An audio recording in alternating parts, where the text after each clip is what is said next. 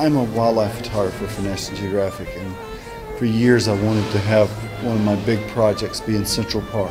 I wanted to do the Cristo thing, and I just could never pull it off. The amount of money, the planning, and I had an exhibit and I didn't get the funding for that. So when I started this, the first thing I decided to do was put my own pictures in the trees as a gift to the community.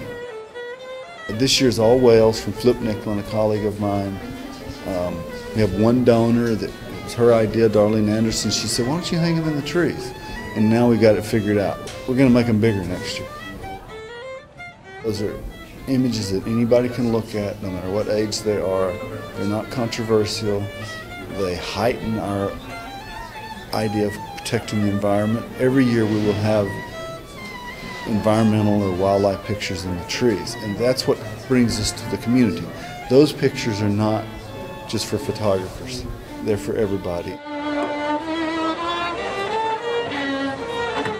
Having a great time at the festival, looking at a lot of really good work.